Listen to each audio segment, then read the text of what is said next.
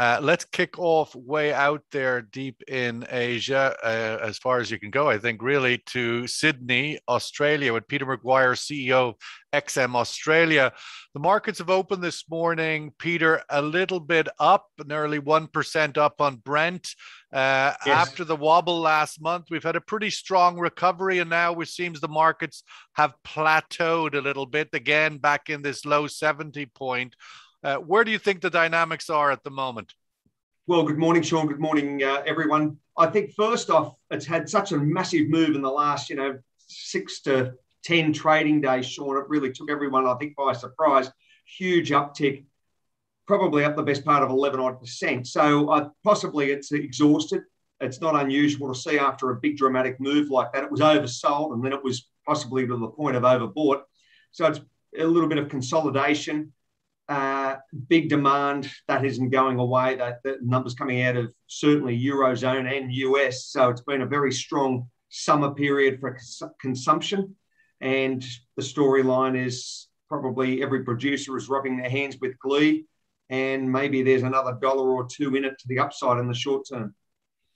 Let's go to Singapore. Vandana Hari, founder and CEO of Vanda Insights. Vandana, we're seeing reports out of China this morning that the Chinese export numbers are better than expected in August. Everybody wants their Christmas presents, and I think the Chinese are busy making them.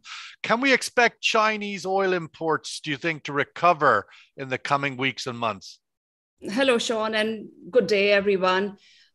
Look, I think we discussed China a fair bit the last time I was on your show, and I think the picture still remains a little bit hazy on China.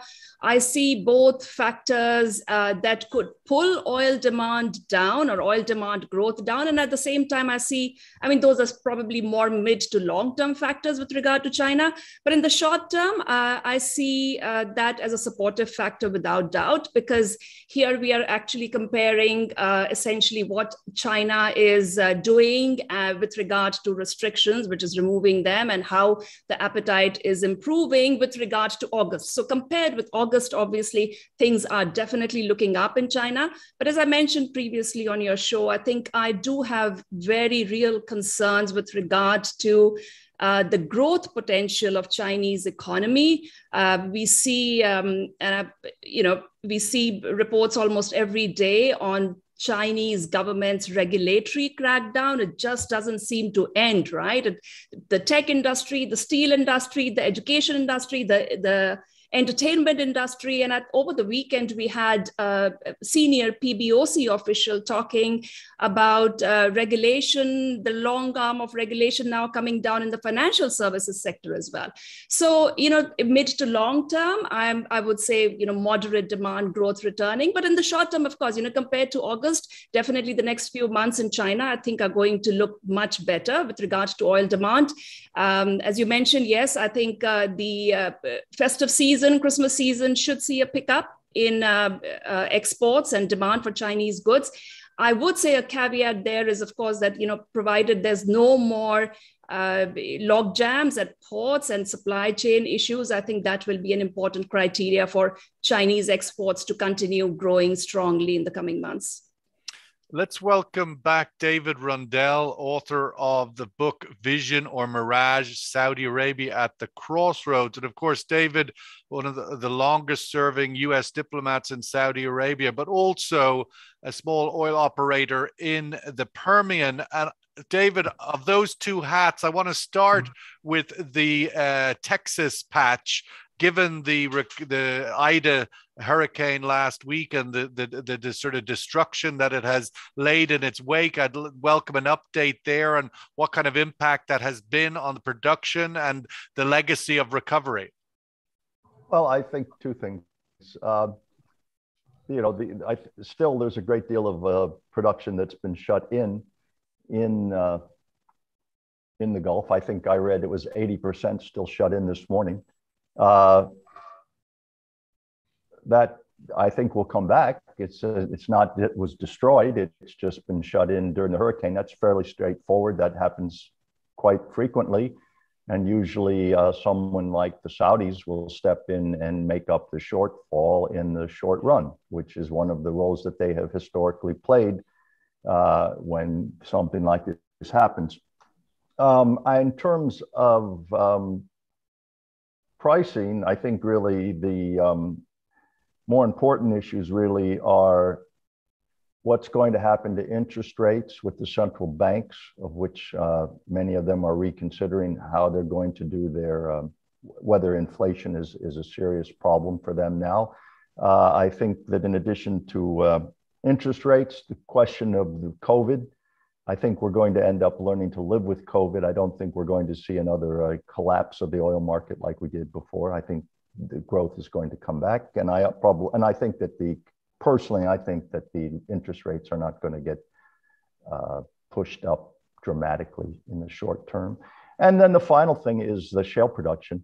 Well, here, you asked these questions. It's interesting. I drilled a dry hole last week, so that was not good news. But I'm drilling again this week, so we're still, we're not giving up. And I think the point being that the rig count is rising in the Permian Basin, and people are, optimistic. So I think that production will come back. I think that the production in the Gulf will get turned back on. I don't think interest rates are going to rise dramatically and slow the economy. And I don't think that COVID's going to destroy us again. So where does all that leave us in the midterm? I would say, somewhere in the 70s. I don't think we're going to get above it. It seems that we're sort of in that sweet spot. That's where I see it. Yeah. I mean, and just to give you an idea, I mean, we're drilling today with the break even at something like 50 for the acreage that we're dealing with, and we figure if it's 70, that's great. And it's a nice margin.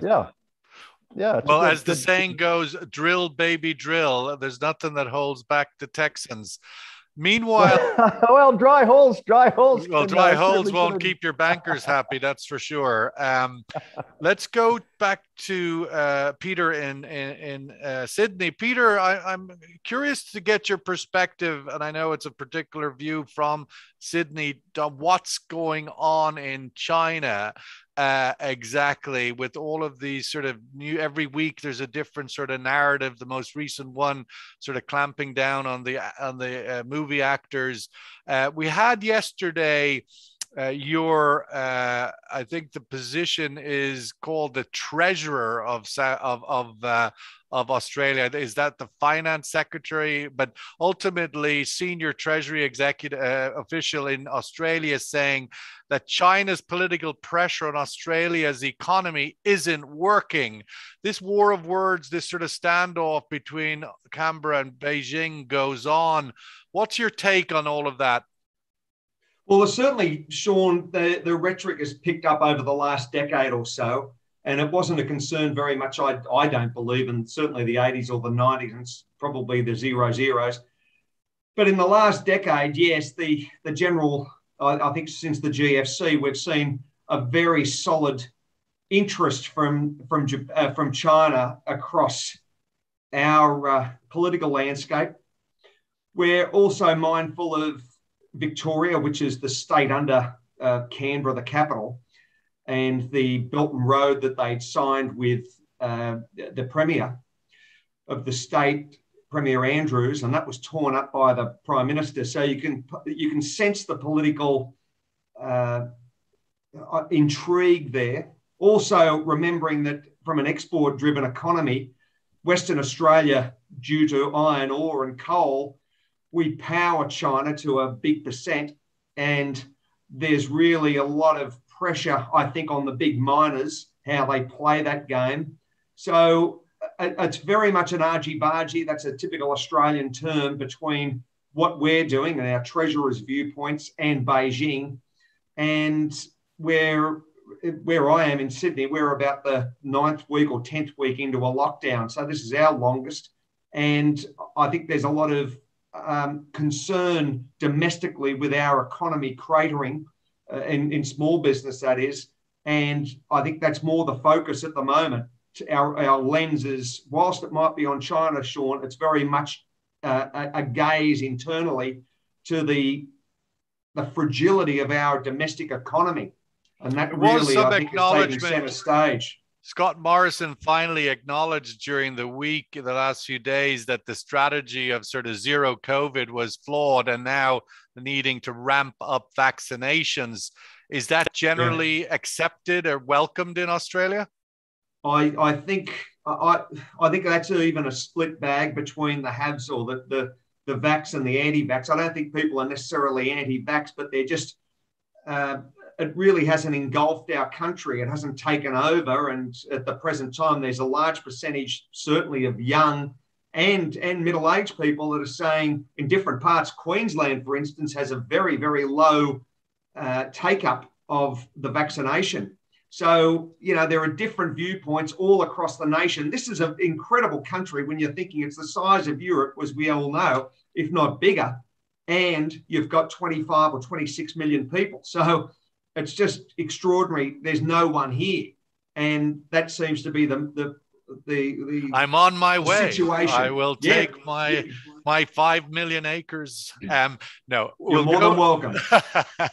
Yeah, we can't get in, but nonetheless, Vandana, looking at your headline on your Vanda Insights newsletter, 3rd of September week, crude confronts the economic headwinds in wake of Delta. I'm wondering, from your point of view, that headline held obviously quite prescient on that particular week.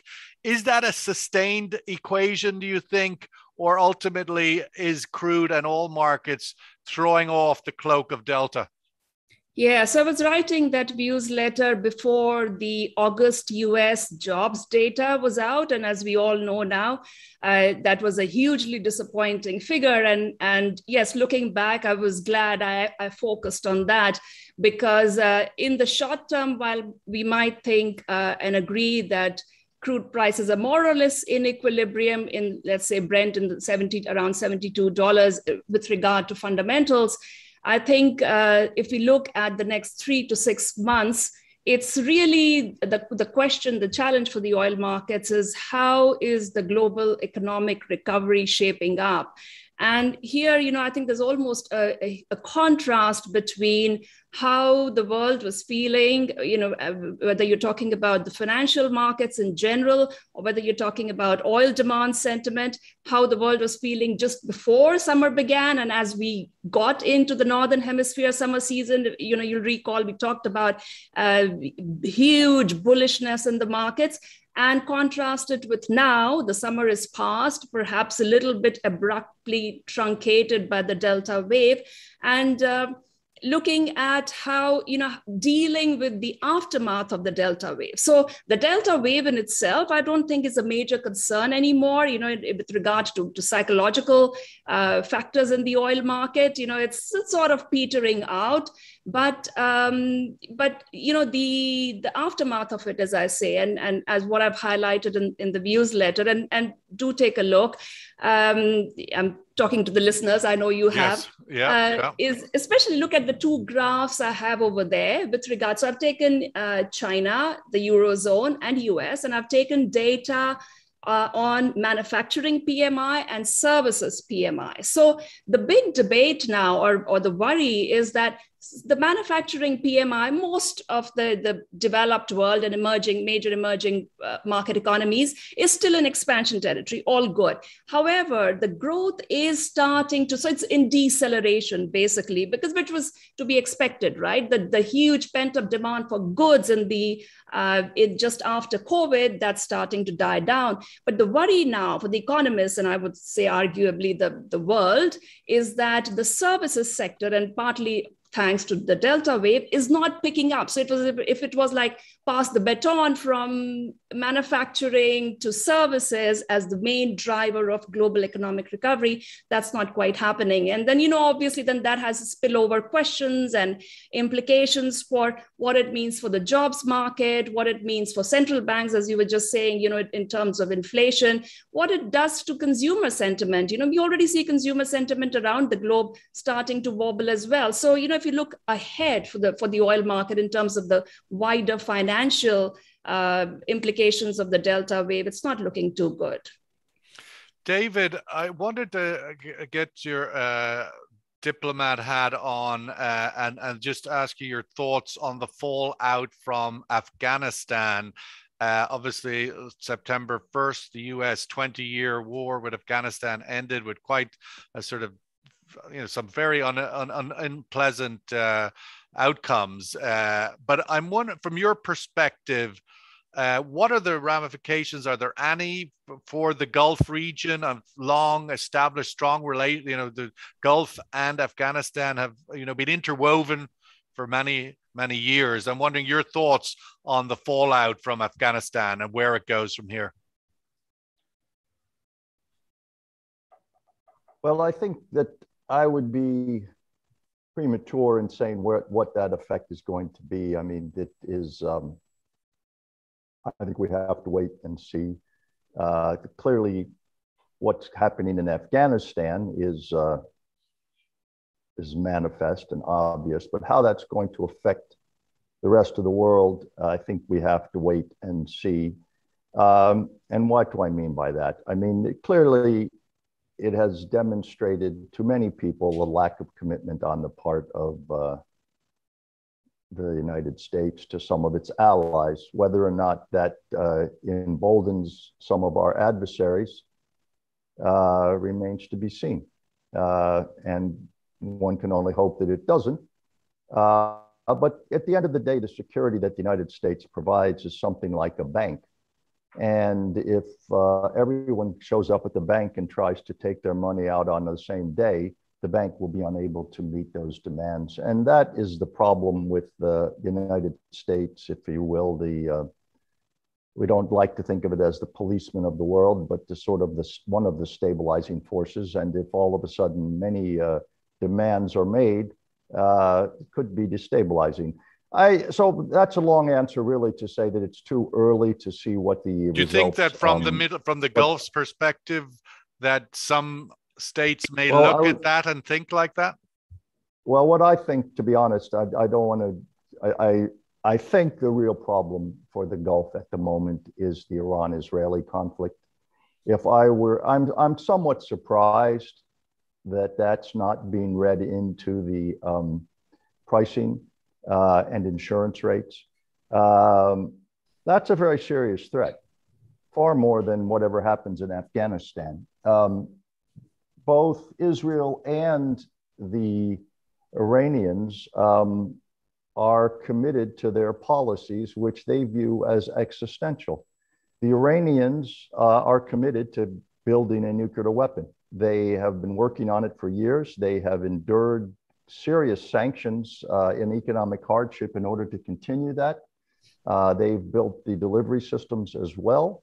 And they view this as a defense mechanism. They see what happened to North Korea, and they see North Korea being treated with kid gloves and treated with great respect. And they see what happened to Saddam Hussein and Muammar Gaddafi. And they say, we don't want that to happen to us. They believe that the West, and particularly the United States, would like to see their regime changed. If you take that point on the regional sort of turmoil between Israel and Iran, the proxy tit for tat we've seen in the last 2 years or so, but yet it hasn't escalated beyond that, attack on a boat, the assassination of a nuclear scientist. In both cases, it does appear that there is restraint. Yeah, well, I think we're coming to the end of that, because the Israelis believe that the Iranians are 2 months away from getting a nuclear weapon, and they believe that that's an existential threat to them. They believe that's something that they can't tolerate. So you've got one group that believes that we got to get this bomb, and you got another group that says if they do, there's going to be a second Holocaust. And I'm not saying that they're going to have a war in the next couple of weeks, but I think that's something that I would be taking a lot more seriously than the markets seem to be looking at, because they're both viewing this very seriously. And if you ask the Israelis, I think you'll find that they have been trying with these various ship attacks and assassination plots and such things as that's not stopping them. that the Iranians are continuing. I suppose so we'll have to wait and see. Yeah, I suppose we're in a slightly vulnerable window where the perception might be that there is no appetite in Washington to take a challenge of this nature, and maybe that might be misreading what they're willing or not willing to do at this time. But Peter, on to more tangible economic issues. You had the jobs number out of the US last week. Just on the headline alone, looked well below expectations. Deeper in the numbers, it looked like still sort of some strong indicators there. How do you interpret it vis-a-vis where Fed and monetary policy goes from here?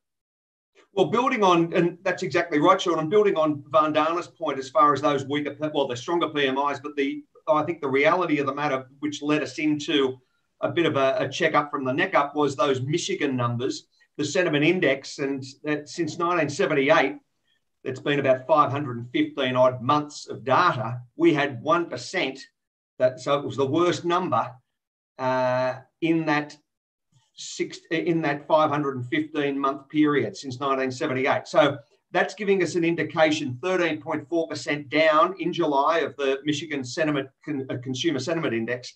And that just demonstrates the fragility, which in turn wraps around your point as far as the underwhelming number that we had analysts, some were saying 950,000. General consensus was about 740, 760,000, came in at about 250,000. So it was 500,000 shy on the NFP number Friday, which I think hit everyone between the eyes, just demonstrating that. And again, over a summer period, you would have thought it could have been a bit stronger. So there's the first part. The second part, if I use this as a wake-up call, we've just got the notes through from our RBA. They met this afternoon, or your morning time in Dubai, Reserve Bank of Australia, and they're pedaling back on taper from 5 billion to 4 billion a week. But they've come out, Sean, and said that they won't have a rate rise until at least 24. So there's the first part.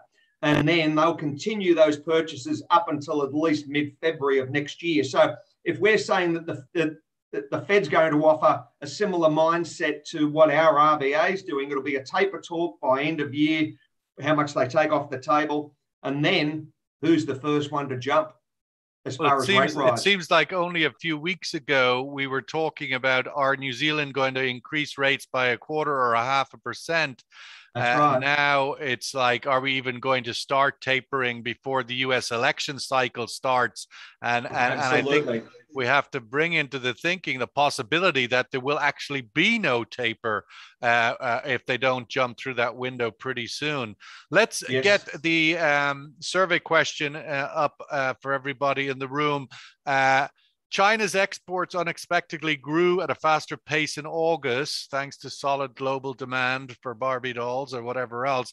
Do you expect China's oil imports to recover close to 2020 highs before the end of this year? Are we going to see a surge in China oil buying before the end of this year? Lots of strategic reserves have been depleted in China. Will they look to refill them even at $70 a barrel?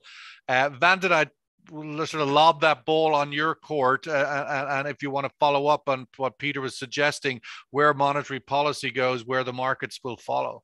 Yeah, thank you. I was listening quite intently to Peter's remarks, especially on the RBA thinking of tapering, because of course the world's attention has been on the Fed and taper, but this Thursday, well, 2 days from now, we'll also be hearing from the ECB. And if you recall, I think it was last week that the Eurozone inflation numbers came in at the highest in a decade.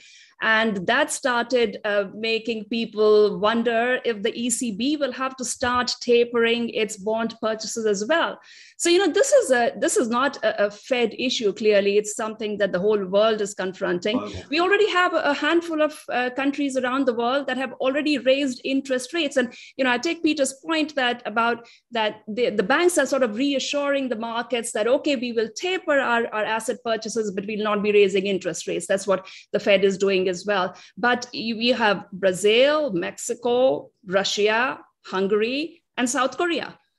These countries have already raised interest rates by a little bit, but nonetheless they have. So, just going back to the point I'd made earlier, the banks will probably be reassuring, at least as far as the ECB is concerned and the Fed is concerned. But the markets can't help but fret over how the banks are going to manage this balancing act.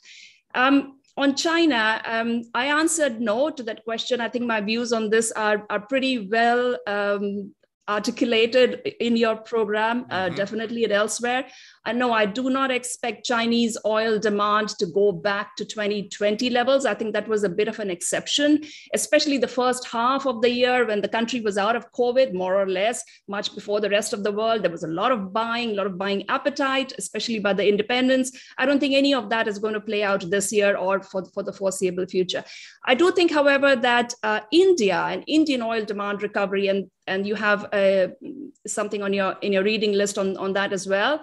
I think Indian oil demand recovery is a bright spot, very much. The mobility in the country is back to at new post-COVID high levels, and perhaps again getting very close to pre-COVID levels. The dreaded third wave hasn't materialized so far. Fingers crossed. It's interesting. The WHO chief scientist, Dr. Soumya Swaminathan, said a few days ago that India might be reaching endemicity. So, that was an interesting word for me, an endemicity on the pandemic. And very quickly, I think it's also important to keep in mind that zero COVID strategy, and here in Singapore, we know how difficult it is to get away from it. Zero COVID strategy we have in China, we have in Japan, I think in Australia as well, right, Peter? Almost.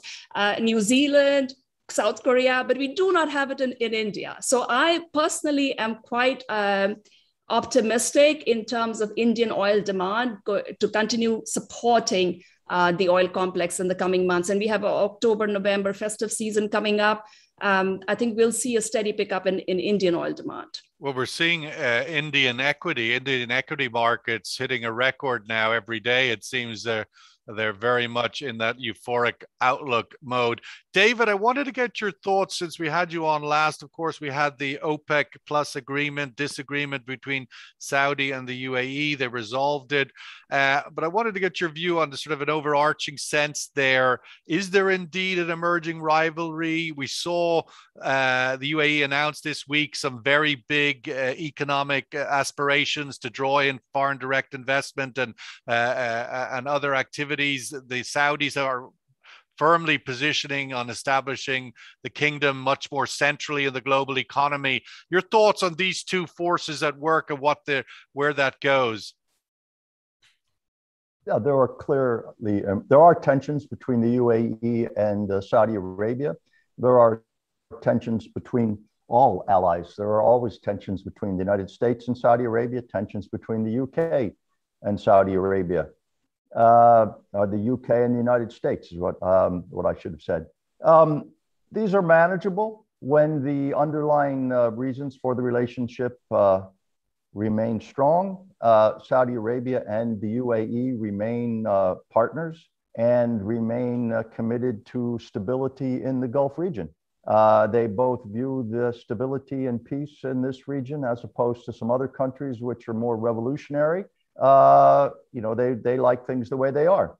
So these tensions do exist. The Saudis are trying to become more of I think you said it, something of a regional center, which puts them in competition with Dubai. They want to have more goods produced in their own country, which puts them at conflict with some imports from free zones in the UAE. And they both see, they're both increasing their oil production. That's a long-term issue, which I think that speaks that's an important factor, that they both see oil demand growing for themselves in the long term and are both expanding. So they're both going to want to argue over quotas in OPEC. But I don't think that is an end to their relationship or something more dramatic. If so that's my view on that. Yeah. I think there's a tension. Yeah. Can I ask you a quick question? What do you think of these high oil prices, not oil prices, gas prices, primarily energy prices in general in Europe, which seem to have reached a peak or a record of some kind recently. I'd sort of be curious to hear you took the words right out of my mouth. I was going to go to Peter with that, and let's get the survey result. And then go to Peter on that point. Obviously, Asia, a massive gas importer, LNG market. We're seeing before the winter, obviously Australia, a big LNG producer. We're seeing these record gas prices.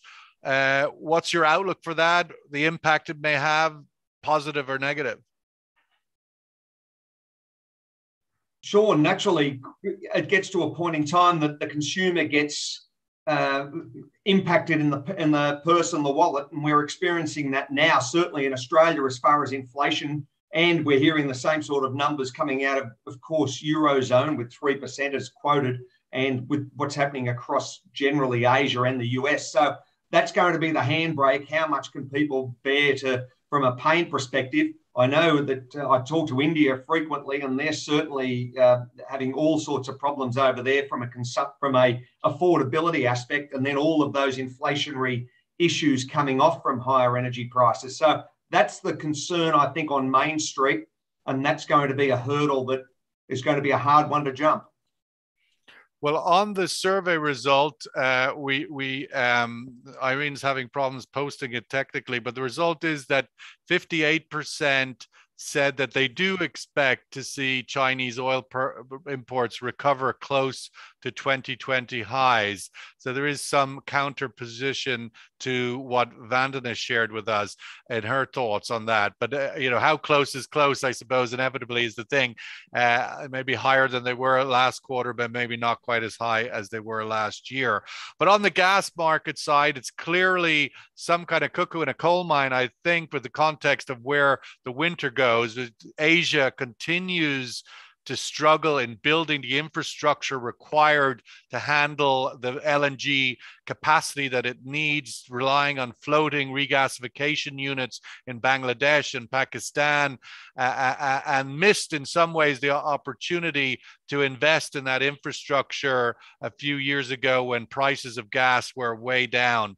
So I think it's going to be very difficult for Asia to catch up in the context of the infrastructure that they need to sort of level out those prices. And we saw very high LNG prices in January this year. We're going to see them again. We're already seeing them. So it's going to be a painful winter for those who burn gas for power. That's going to be another note just to wrap up on elections. Obviously, we've the German election coming next week. We've got the Canadian election, snap election, where Trudeau is looking underwater at the moment. Merkel's party is looking underwater.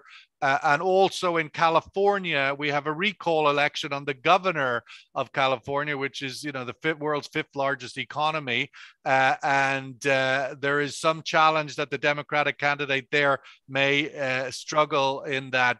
And you could perhaps get a Republican into California, which would be an extraordinary outcome. But nonetheless, 3 elections to watch, because they could have 3 of the biggest economies in the world. If they went one way or the other, it could affect a lot of policy making. So worth keeping an eye on.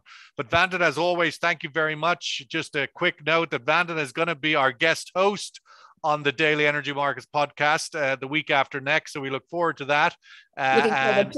Yes, keep Peter on his toes. Thank you, Peter, from Sydney. And David, as always, great to have your thoughts and insights.